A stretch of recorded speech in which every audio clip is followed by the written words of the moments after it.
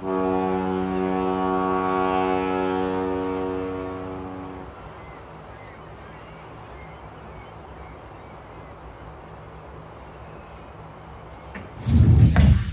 we go. Greetings, Earthlings. Adam Savage here in my cave. I have been reading lately. I didn't get I didn't get my normal amount of reading done over COVID.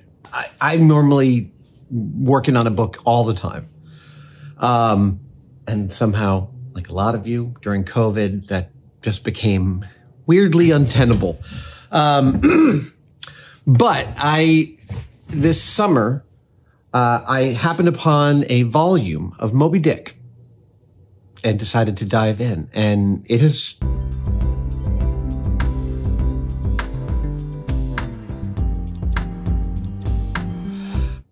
I don't know why she wants to play me an episode of The Jeffersons right now, but I guess we're moving on up like George and Wheezy. I've been reading Moby Dick.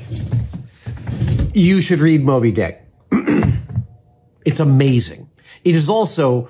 It's exhausting, but that's kind of part of the whole journey.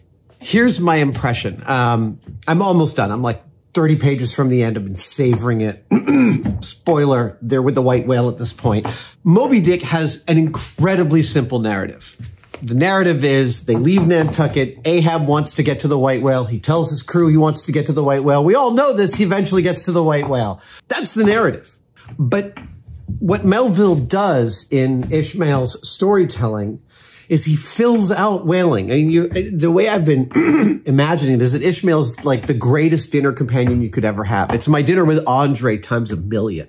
And that Ishmael, as the narrator, is not just telling you the narrative. He's telling you obviously he's telling you all about whaling. So there's all of these chapters about the harpoon and about the spermaceti and about the lamp oil and about different kinds of whales and what their skeletons look like and how well their skeletons match their forms. And a lot of it feels like it's, I don't want to say boring because it's not boring, but you do have to give yourself over to it. It's a different structure of a narrative. And when I did give myself over to it, what I noticed about my memory of the narrative is instead of like a normal Chandler book where I think through the narrative in terms of the beats. Oh, he met this person here and this happened there and that happened there. And I think about them as happening within this book. There's so much supporting material around the narrative of Moby Dick that when I remember the narrative, it feels like a memory from my own head.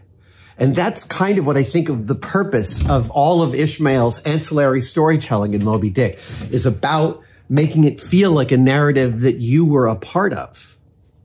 Yeah, that's the way I'm feeling about Moby Dick. Now, I also believe that one of the reasons that I'm so enjoying Moby Dick is because of the illustrations of Rockwell Kent. What I understand is that Moby Dick was written around 1850. By the 1920s, most people apparently had forgotten about Melville and Moby Dick until a publisher put out a beautiful 3-volume set of Moby Dick illustrated with 250 illustrations by American illustrator and painter Rockwell Kent. And I think these 250 illustrations are the work of a lifetime. Rockwell Kent is already an amazing artist, an incredible artist, worked with the WPA, very, very mannerist work, very graphical, woodcut type of stuff, but a sensitivity of line that continues to amaze me. So these pictures augment the narrative, but the moments he chooses to illustrate are often obvious, but sometimes really weird and wonderful in terms of the perspective they give you. For the uninitiated, Moby Dick is written in what feels like 1,000 chapters that are all 3 pages long. So there's lots of beats for breathing while you're reading Moby Dick. It's not like unending blocks of text that are 40 pages long. No, it's like, hey, I'm going to tell you about the inside of a sperm whale's head. We're going to take 4 pages to do it. Oh, I'm going to tell you about the internal monologue Ahab has while walking around on the deck. And we're going to take 3 pages to do that. Within these chapters, for almost every single one, there's like 1 or 2 illustrations by Rockwell Kent. And the illustrations are just, they're really changing my world. I'm trying to find anyone who might sell prints. Now, I know there are some companies that sell prints, but like, I'm wondering if any of the original woodcuts are still extant and anyone's making prints out of them. I haven't been able to find that. but that's my journey. In reading Moby Dick, I came across one illustration that moved me more than any other. And it is this one. This beautiful illustration of a tale of a whale upending a whaler and its 5 inhabitants. 1, 2, 3, 4, 5. Yeah. Whale boats were in general 28 to 30 feet long and had a crew of 5 to 7 people, men, back then. And this tale is grossly out of proportion.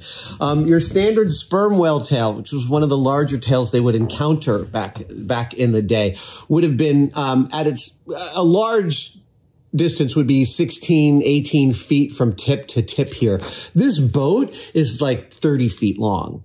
So this tail, look, it's Moby Dick, right? We're recognizing that we're dealing with a monster. Just let's recognize that this is a monstrously large tail compared to what it would have actually been. But this illustration, I have a desire. I saw this illustration and it woke something up, and I have this desire to make this physically.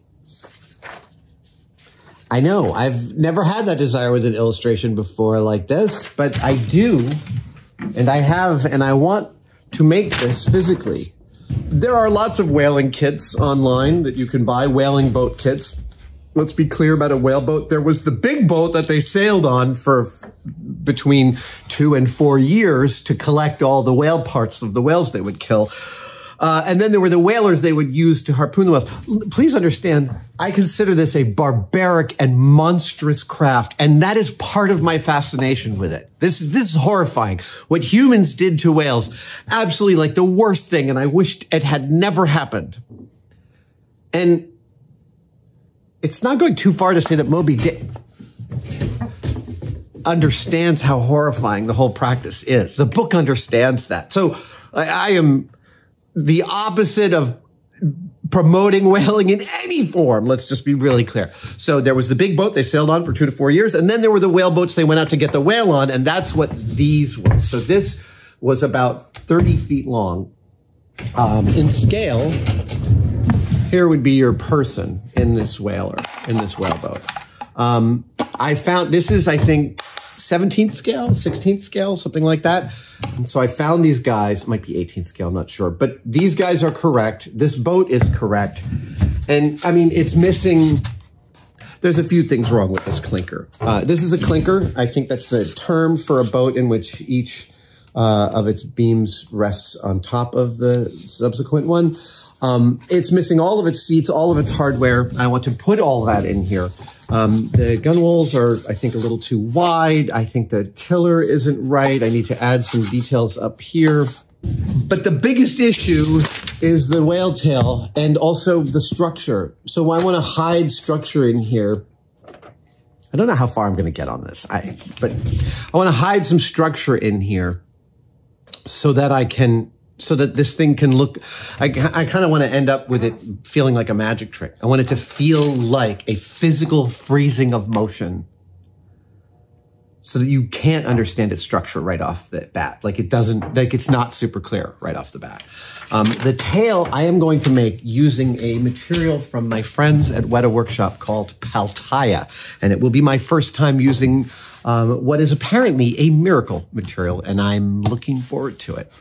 The first thing I'm going to do in terms of structure, before I even start to, the structure is the most important part. So I don't want to spend a lot of time detailing this boat only to find that some of the details I'm adding make it harder for me to add structure. So while it is this tabula rasa, I am going to add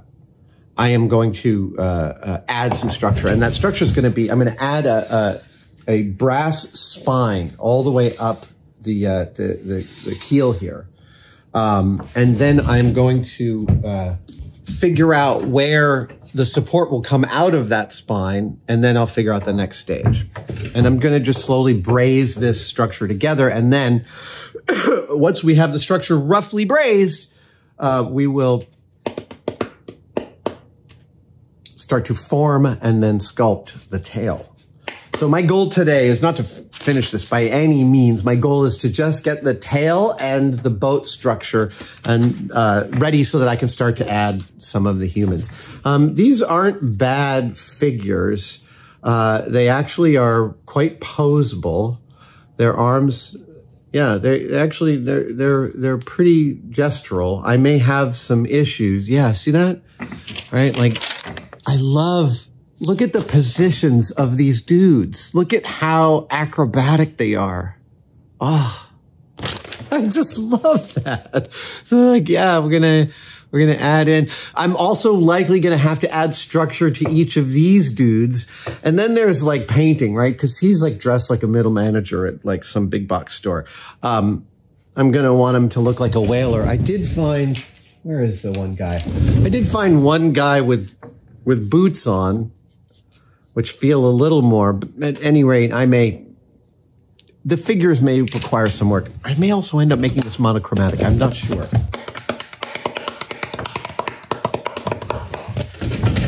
All right, structure.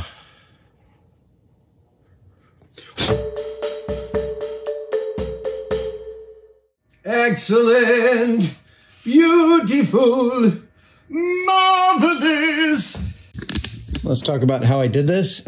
I used a couple of giant magnets to hold the gunwales down to the vise. I also have a pair of shapes underneath that are pressurizing against the gunwales. This is balsa. I didn't need a huge amount of force to carve it out, but I did need some, and I achieved it. And it fits this beautiful piece of brass really, really well. This will be the central spine holding up my boat.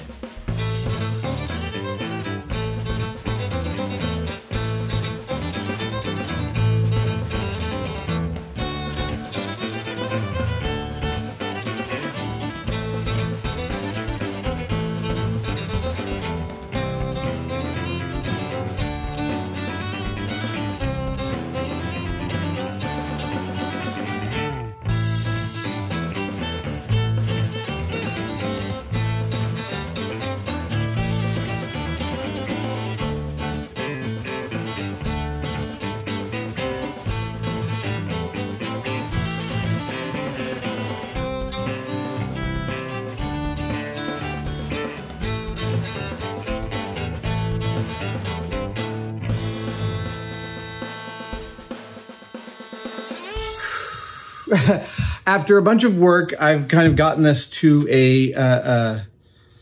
to be the canvas that I want. I have thinned out the gunwales here. I'm trying to replicate an early 19th century whaling boat. I have some reference. I have some terrific reference, but I'm also going to rely on my knowledge of scale in order to get this across. So I pulled out the inner gunwales. I'm about to add a bunch of wood hardware to add some scale. I think I am going to face the inside of this, much like this one is here. There we go. Oh, and the brass is in. The spine has a piece of brass in it, so this can be, and the piece of brass that I put inside here is square, so it registers, and low, it can hold this in any orientation forever. It's really nice and positive. So the engineering of the beginning of my magic trick is working well. I am going to get the gunwales working, get the bow and the stern correctly laid out in terms of their hardware and their topography. Then I'm going to clad the interior. Then I'm going to add the benches. Then I'm going to make the rope buckets. I'm putting all the gear in here because it's all flying out. I have ship modeling is something I've done a little bit of, but also I have some supplies. So I have some beautiful scale lumber here. These are basically 80 pieces of assorted mahogany from a seller on eBay. God, this is from years ago. I was into ship it's eventually I'm going to make some ship models. Like that's just going to happen. I'm really specifically obsessed with cutaway ship models. And there is a possibility I may end up making a cutaway model of the Pequod, which is the whaling vessel from Moby Dick. I'm obsessed with it because as I read Moby Dick and I read about life in and on the ship, I find myself wanting more direct experience of what it was like. And for me, having a large scale cutaway in which I could look into it like a dollhouse and see how they lived in the boat. But I'm not going to make a dollhouse scale boat. 1/12 scale?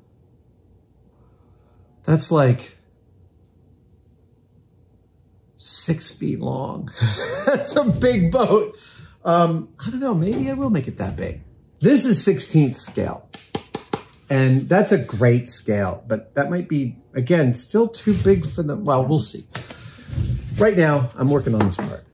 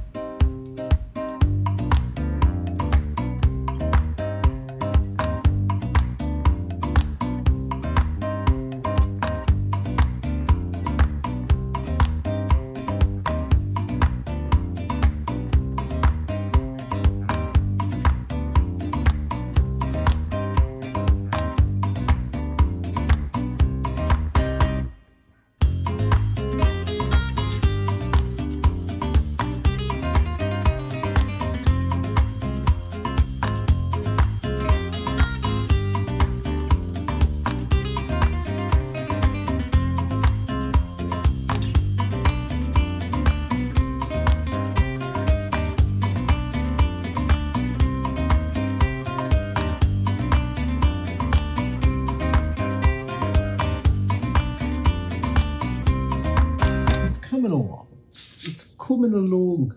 It's starting to look like a respectable scale model. I'm starting to feel more of its 30-footness instead of what it was. It now seems like, yeah, here we go. It now seems quite reasonable. Okay. Does this look small? 6 feet. 1, 2, 3, 4, 24 feet. Oh, okay. Well, so if this is 5 feet, that's 1, 2, 3, 4. It's still 25 feet. These figures are too big. I'm going to have to 3D print them, I think. Yeah, you know what? I feel like these guys are too big. But I'm very pleased. We've got the hole here for the mast. Looks relatively straight. The mast obviously gets stowed, and this is too fat for the mast, but the hole at the bottom was that, so that'll be the, anyway. Yeah, this will get a coat of paint.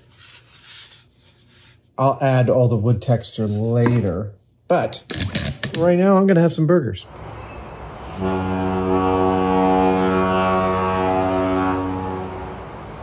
When last I left you, I had finished painting my whaleboat white. I had determined that my figures might not be the right scale, and then I haven't done a thing on this in 2 weeks. There's a reason I haven't done a thing on it in 2 weeks, and that's because the next stage is this. It's making this whale tail, and I'm going to make it in this scale for this boat, which means it's going to be huge. It's going to be like, yeah, about this big and this tall. And I've been avoiding it, frankly. Making a sculptural form like this feels like really high stakes to me. I want a gesture. I want a malevolent gesture out of this tail. I want it to feel like it is captured mid-motion. These are the goals of sculptors since time immemorial. Who am I to hope that I could get one of this when I've sculpted like 5 things in my life? That's what my thought process has been. My actual process is about to begin, and that will be, I'm going to build a foam core framework, and then I'm going to cover it in tinfoil, and then I'm going to cover the tinfoil in Weta Workshop material called Pal Tiya, which is a material I've been wanting to play with for years, and I finally came up with a project to make an excursion with it. So yes, I'm about to embark on the whale tail. That is what's about to happen. And the reason that it's taking me so long is because I'm scared. I'm scared of doing this. I know how to push through that fear because I've been doing this for a while, but it doesn't make it any less like real, right? So just it's a question I get a lot of like, there's nothing that makes me invincible from fearing a build might not go right. And this is exactly the space where I'm out of my comfort zone. And like, am I going to learn enough about whale anatomy today to be able to make the whale tail that is the gesture I want out of this sculpture? Let's see.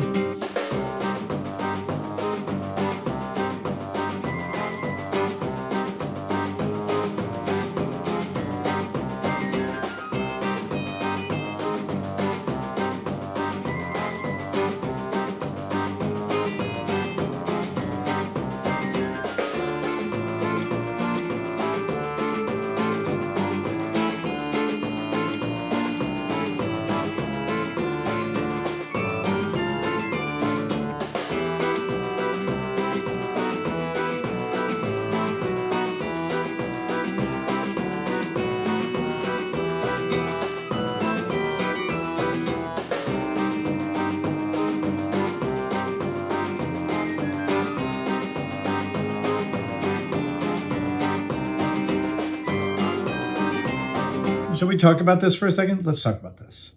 As far as how I'm proceeding, I have only the barest outline of a plan.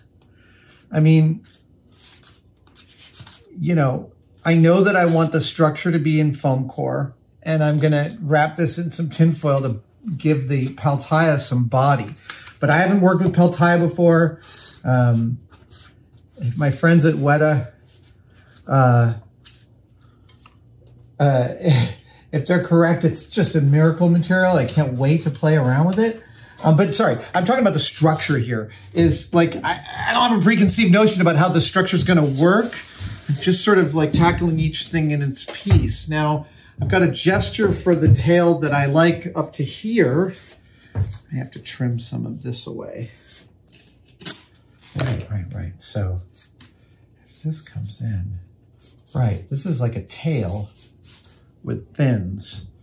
It is a tail with fins. I know.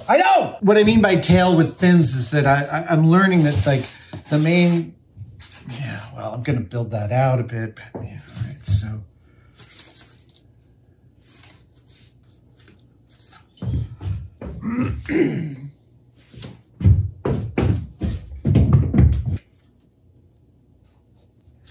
That's pretty good. Oh, right. That's the other thing, is that there's a twist. Oh, that's even better if I can do that.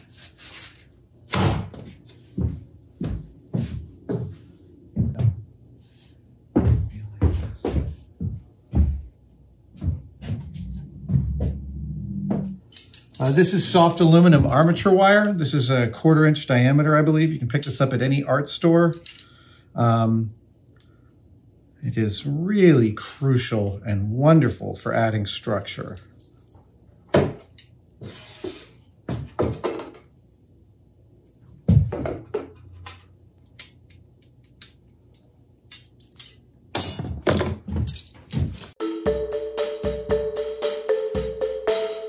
It's not taking me too long, but it is certainly tedious in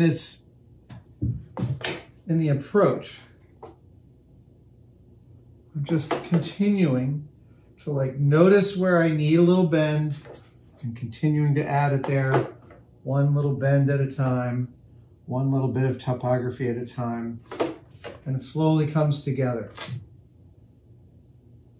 It's about being patient, sort of letting the piece, don't try and go too far, that way lies madness. Let's get you a better view.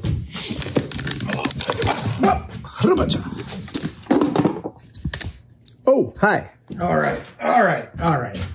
feel like we've got something going on here, and I'm liking it. That, I think, needs... Does it? Yeah, it does.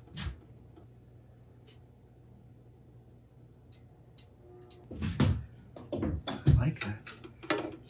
I like it. Let's attach this in sections. If I didn't have armature wire, I could do this with coat hanger wire, and I certainly have. Coat hanger wire is a fingernail of materials. It's not too hard, not too soft, just incredible. I have to, the difficulty with the gesture of this tail is that I could get it wrong and everyone looking at it will still understand that it is a whale tail. But if I get it right, what it will hint at is a whale. And I know that sounds like dumbly obvious, but it's not necessarily obvious sculpturally.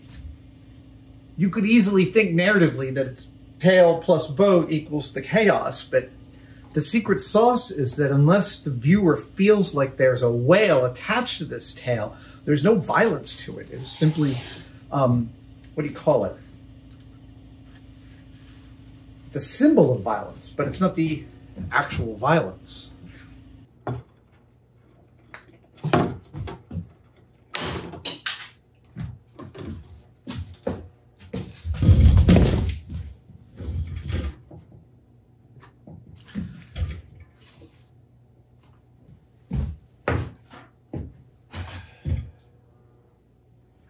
Great. I feel good about this phase. I think I can unplug my glue gun. I want to make this space a little bit smaller because it'll make it easier to handle.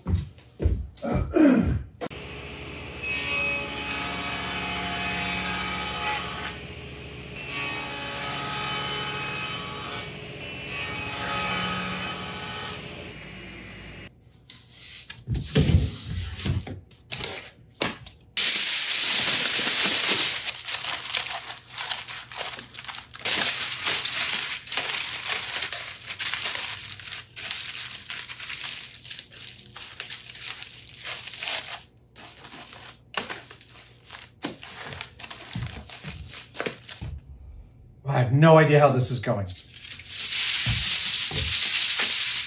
I mean, I think it's going okay, but I really have no idea how it's going.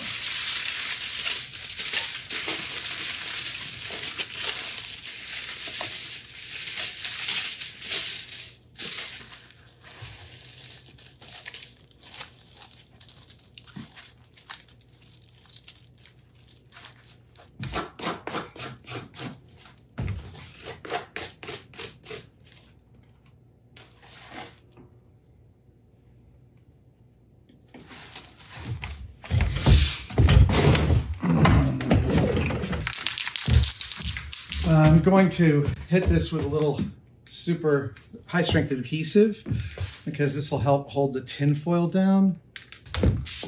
I have no idea what I'm doing here. All right, let's see here.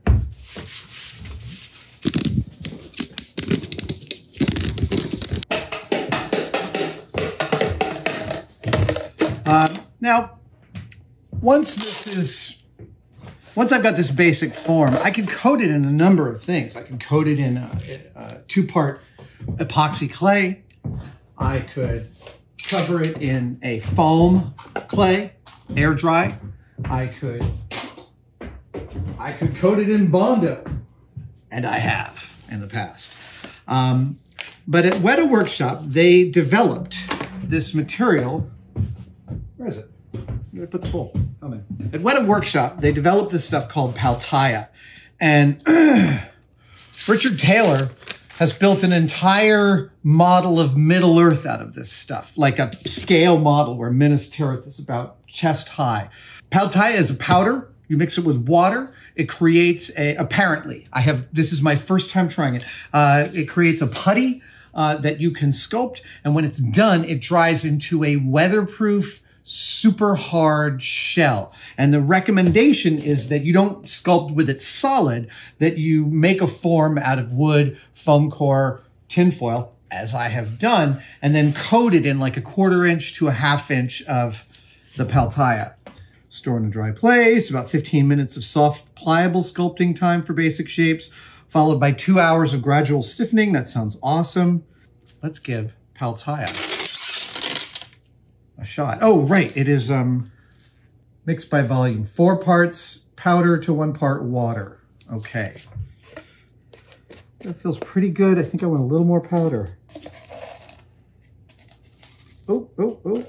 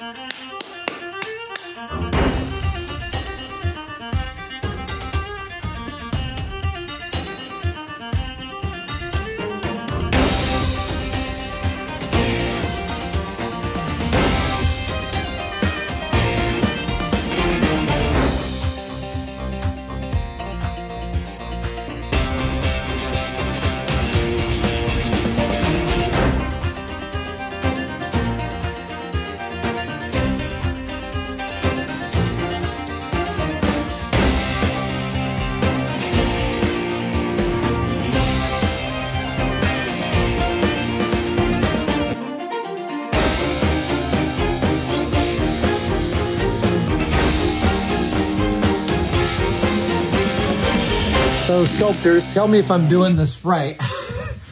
My impression of the process of sculpting is get the clay roughly on the form and then start to turn it into the form that you want. Work your way around the form. Each time you work around to a spot you started in, you realize that what you did looks like shit. You keep on trying to fix it. Keep on going around.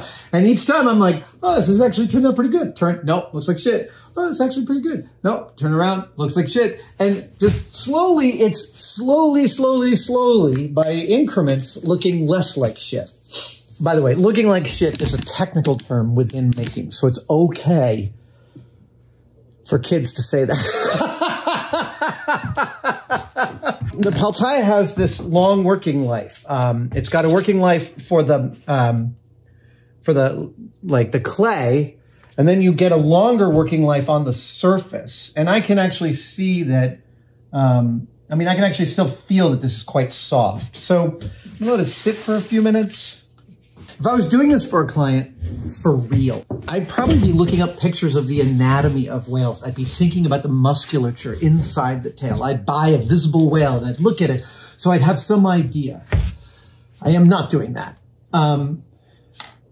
And the question is, what is the physiology of a whale is a question I don't know the answer to, right? I mean, I kind of know what it roughly should look like, right? It's got like a fat end and a skinny end with a flap at the end. You know, it's like, I understand the structure of a whale. So that leads you to the kind of, well, does it look good in and of itself?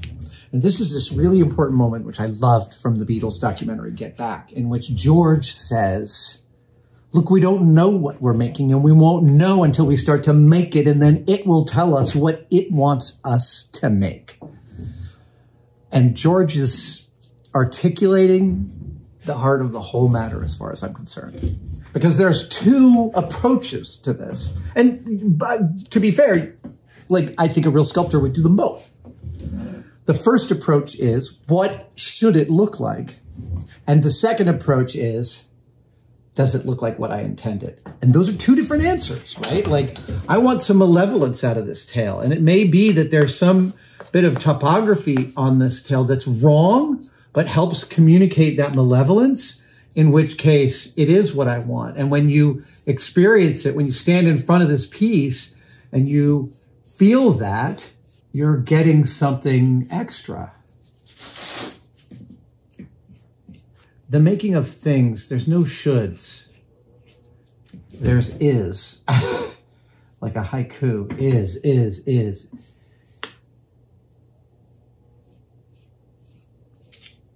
It's about the present. It's about your current experience with the thing. Now that slope finally looks like something that feels right. This whole underside looks like absolute garbage.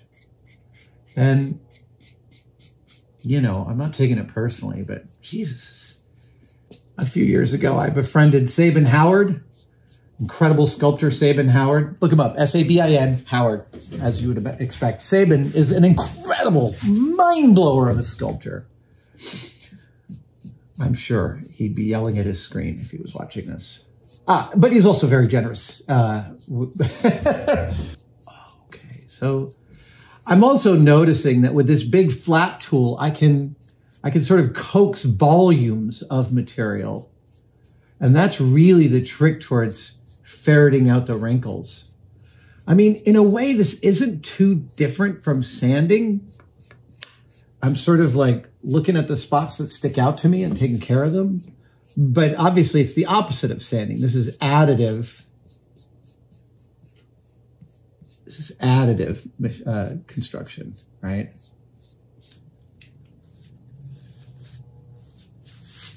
The reason I'm not doing the tail just yet, the actual tail, is because I want this to set. I want a structure here. And once I have that, the tail will be a lot easier. I'm really starting to become a thing. I once brought home a sculpture I was working on to show my dad. And it was significant because, like, up until then I had been saying, you know, I'm a sculptor, but I had never really like intersected with my father on the aesthetics of what I was interested in. I mean, you know, he saw what I did, but we didn't talk about it a lot. I didn't bring him pieces and say, what do you think, you know? But I brought this piece home, and I remember he said this lovely thing. He said, it brings its own morality with it. And it's a weird phrase, but really true about great works of art. I'm not saying what I made was a great work of art, but I am saying that the thing I tapped into there was something that happens when you have a real aesthetic solution to a problem, is that it exists outside of our frames, right? It sort of takes us outside of all of our frames.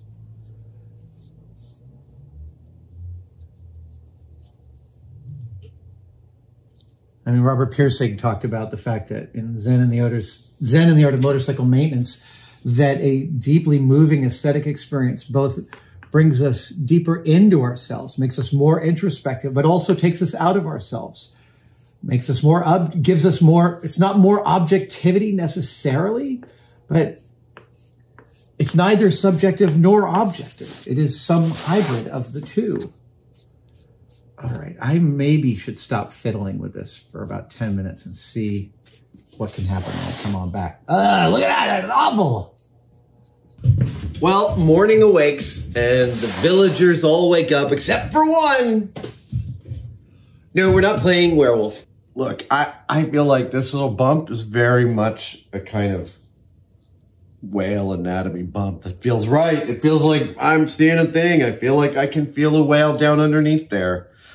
I am now going to cover the rest of this with Pal Tiya, and I'm not going to ask Pal Tiya to hold upside down. I think I may do this. Got messy yesterday. Yesterday was a messy day.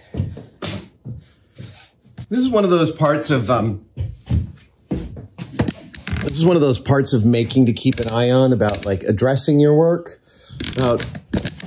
And I say this because I'm terrible at this.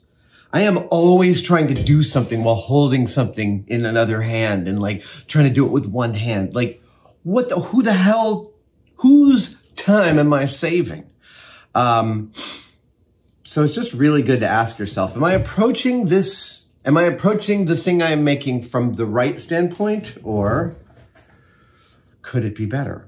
Pal Tiya is really lovely stuff. It takes very little water to activate. I can see it's going to take a few days to fully harden. That's not a problem. I'm really happy with the form I was able to get. I am not a sculptor, but I feel like the form I got is evocative of what I wanted to see and what I was hoping to get.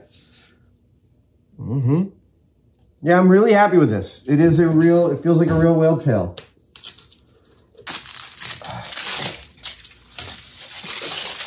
I'm unhappy. I'm going to cover the whole thing with Pal Tiya. I'm going to pull off all the tinfoil. I couldn't get it to adhere to anything close to what would feel like real structural cohesion. So I am just going to, yeah, no reason not to.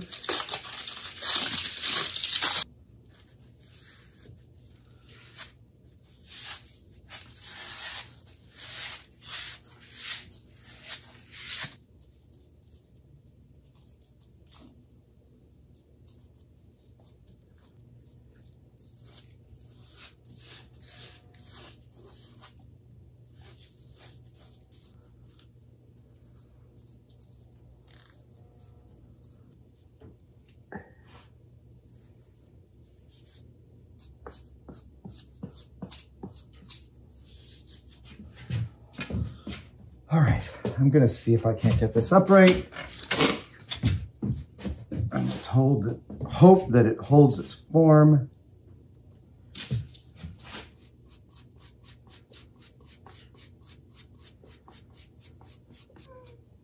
I think that one of the things I'm learning about sculpture is the stopping point is absolutely arbitrary. I mean, I could keep doing this for hours and hours and hours. But I am right now very happy. All right, so now I feel like I can overwork it. So I am going to stop because I think I've got it to a point of reason. Let's let this dry. Check it out tomorrow.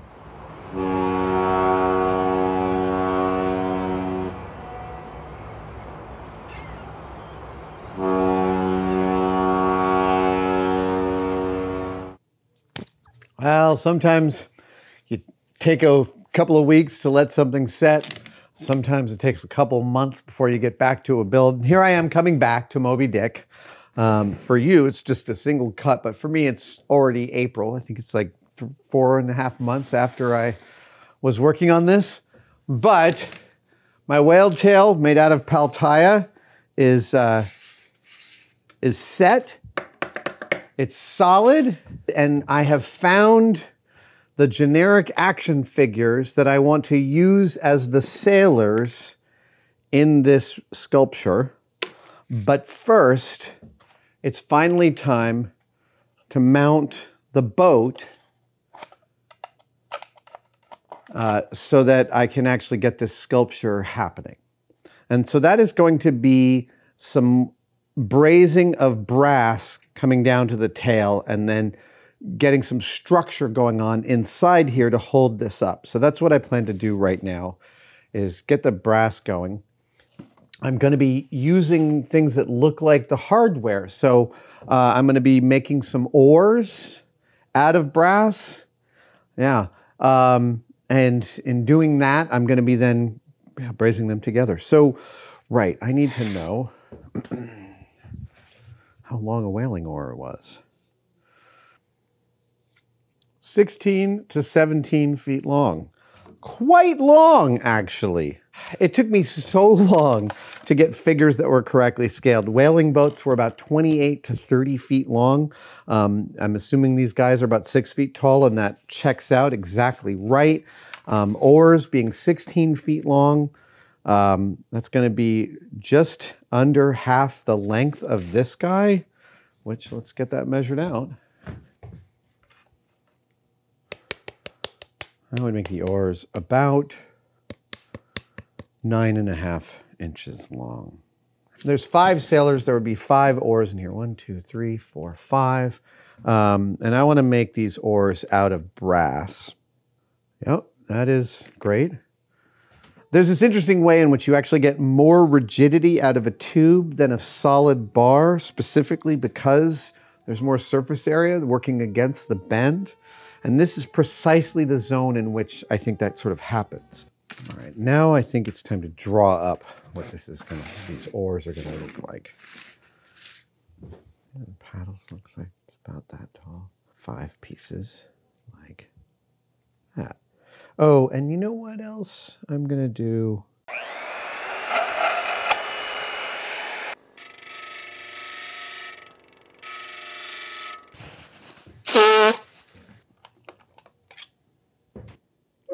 Close enough.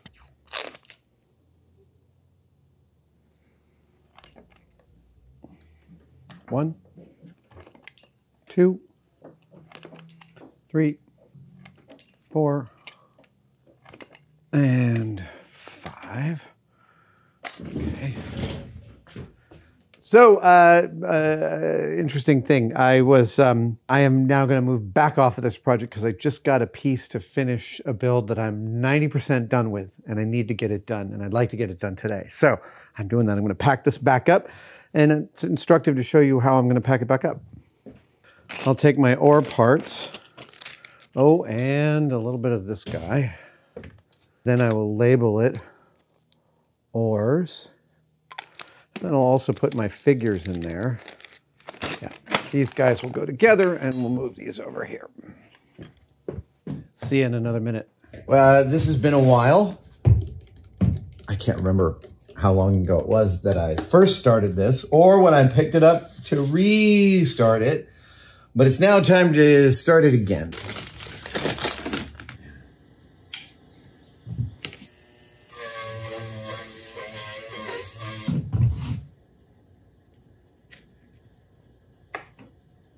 So what I'm doing right now is I have the point of brass contact into the boat. I feel like it's nice and strong. If you remember at the beginning of this video, I put in a long brass keel and brazed to, excuse me, I glued in a long brass keel and brazed to it here. So that connection is strong. Now I am making the connection into the tail. So what I've got is a bit of square brass. I have blocked up the back end with some copper tape, and I'm going to glue this tightly into the body of the tail. And then I'm going to use some CA glue to pot it in really nicely. And then the nice thing about K&S brass is that it telescopes really precisely. Come on, telescope really nicely like I told the people you do. Sometimes on a freshly cut edge, it's a little difficult. So there you go. So this will then be the part that comes out and I'll be able to suck it in to put this thing together. So, okay. That was a little bit of a disaster. It's fixable. So what the disaster I referred to is that the inner structure blew out when I tried to put this in, but I've potted it really nicely with some baking soda, and I know I have good coverage of the CA glue in there. So I'm feeling pretty optimistic about how strong this is going to end up being. Let us cut that down.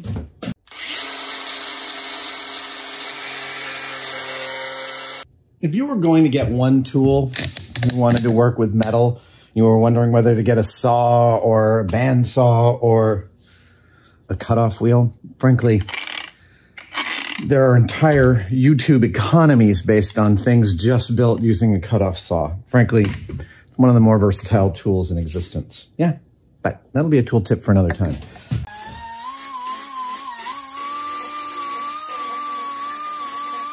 So what I'm doing here is I already have some CA glue potting the brass insert into this side.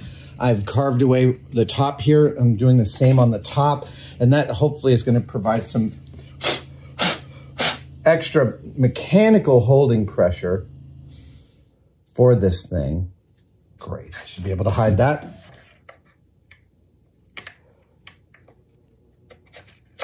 Excellent, good. Feel good about that for now. here's what my research says. In a whaling ship, in a whaling boat of this lineage, the boat itself, the whaler, is about 30 feet long, give or take. And the oars are between 16 and 18 feet long. And there are 5 rowing positions. There's a center one. They get the longest oar, about 18 feet. The 2 on either side of that, they get 17 feet, and the last 2 get 16-foot oars. So I am doing 3 different sizes of oars. But they're all going to be willy-nilly because, you know, the whale has ruined their day. I also have to make some piles of rope. All in good time. Oh, yes, I also have to make some harpoons. Yes, I do. So, I have made a slice up the middle of my oar. I plan to bring this in and braze it like that, and then I'll shape the neck, and I'll do that on all 5 of these.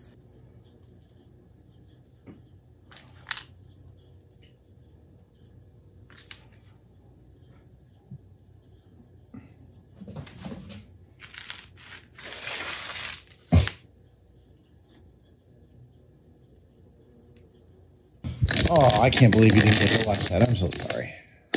All right. Got them soldered on. They're not beautiful. They're not beautiful. But I'm going to do some shaping and some... and give the shoulders of their paddles a little more personality. Yeah.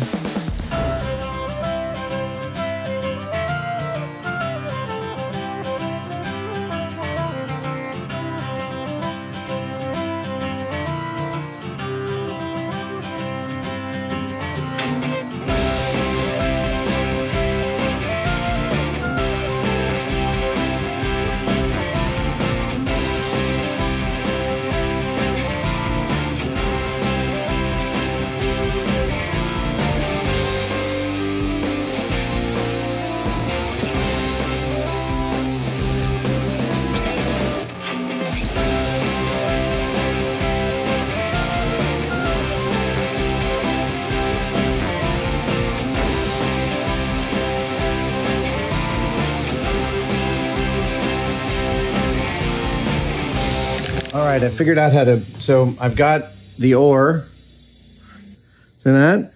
I was just able to do that on my 3M Scotch-Brite wheel. Yeah. I've sharpened the ends of the brass tubes so that the transition is nice and smooth. Look at that. It's really lovely. You know what? I'm going to glue that in with CA glue. I'm not going to mess around. Ooh. That's the thin stuff. There we go. I know focus is an issue, but we'll get it there. Oar ends all done. So now, I guess, where's that garbage can? Oh, there it is. All right, so here's what I'm doing. I'm going to drill an 1/8 inch hole through here at the angle I want this to go. Then I'm going to slot it through there, braze it in place. I'm going to braze it because that's the strongest. And then once it's brazed in place, I'm going to trim it back. Yeah. And so hopefully it'll end up being just look like it's an oar sitting against the side of the whale. If I need to dress that with a little bit of rope later, I certainly can.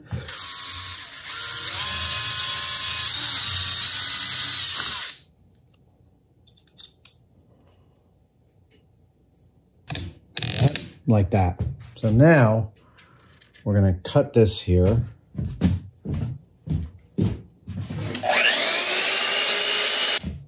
Where I can see the inside. I'm going to braze into there. Yeah, something like that. That would be neat.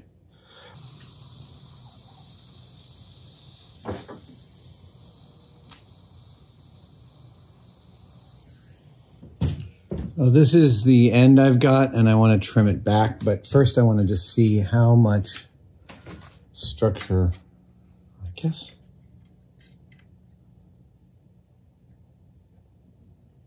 That's kind of cool.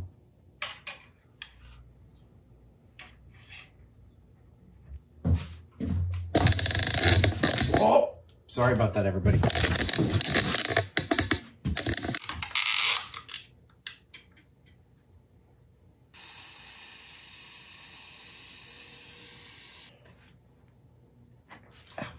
Yeah, it's hot. I know.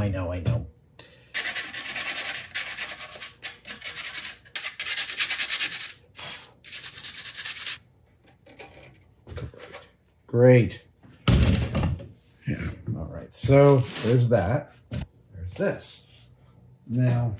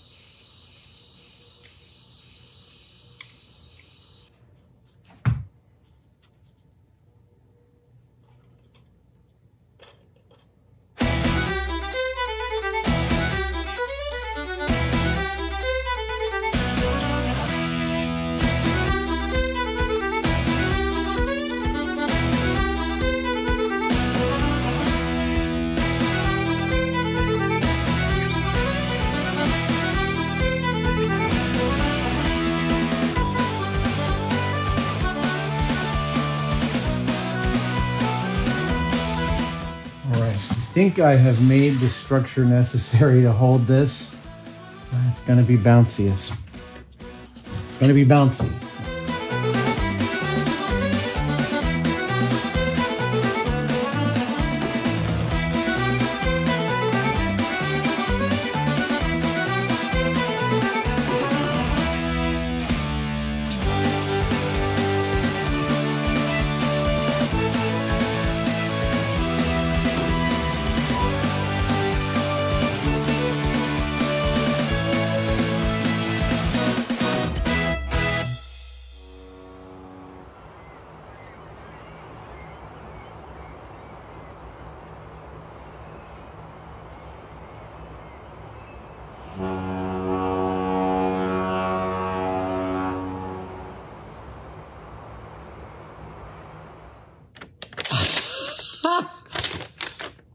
Yeah. All right. Here's what I wanted to make. Here's what I made. What have I made here? It is not quite a sculpture.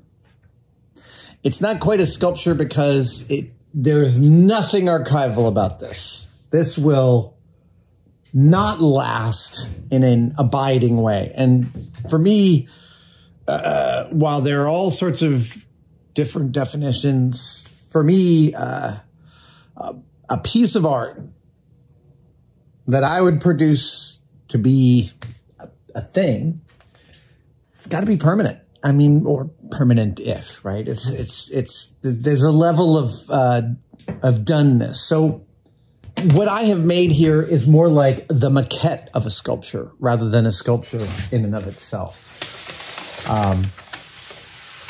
Yeah, it's a proof of concept. And, you know, I got to deal with this, the fur on the Pal Tiya here, the fiber fill that makes it so strong. I'm pleased with the figures. I like how they came out. I think they're funny. I'm really pleased with the sculpture of the tail. I'm really pleased. I'm very pleased with the exercise. And that's ultimately what this was. I don't think I'm going to be making a bronze of this.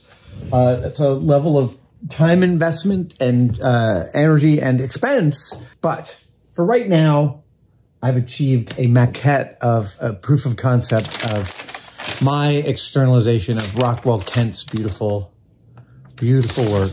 Let's do this one more time. Oh. That's thrilling. Thank you guys for joining me for this. Thanks for your... thanks to my editing and production team for their patience on this, because I started this months ago and it's been sitting half done while I sort of figured out whether I wanted a sculpture or a maquette. And ultimately I realized I was making a maquette.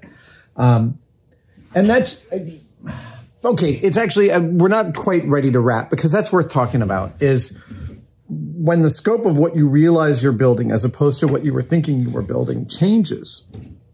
There's this great moment in the Beatles documentary where George says, we don't know what the album's going to be yet. We don't know until we start to record it, and then it tells us what the thing wants to be.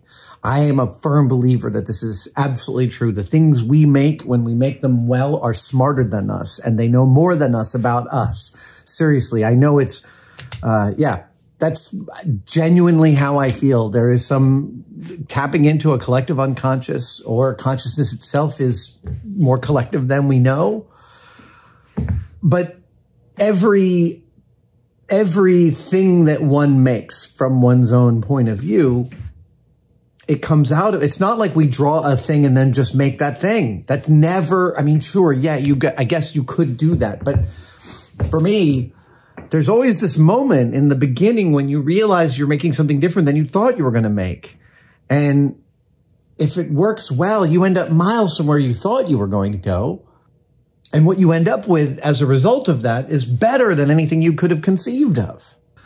Everything you make is going to be different than what you thought you were going to make. You start out trying to solve a problem or a set of problems. It's always trying to solve an aesthetic problem. I mean, there's a reason you do it, right? There's a reason we set out to make something. We're like, oh, I wonder if I could have that, if that would be easy to make, if that would be hard to make, what I'll learn from making that. Is it possible to make that thing? Is it possible to make that thing this way? All sorts of problems to solve. And you think that, you start out with a plan. Oh, I'm going to make this. And then as you start to dive into that plan, the difference between 2D and 3D leads to many, many choices. And as you make those choices, the thing that comes out of your original plan is different than you thought it was going to be, because there's no way to perceive all of the possible paths and universi that it could take. Universi, is that really real? That is why this thing took so long, because I was reluctant to admit that what I set out to make was going to end up being very different than the thing I wanted to make. Yeah. But I'm growing more and more pleased with the potential chaos here, and how it feels. Thank you guys for joining me on this. I feel like it's an open-ended build, but it's not, because we've finished something, and yet, well, for all the reasons previously stated. Thank you guys for joining me for this one-day build. I'm Adam Savage in my cave. I'll see you next time.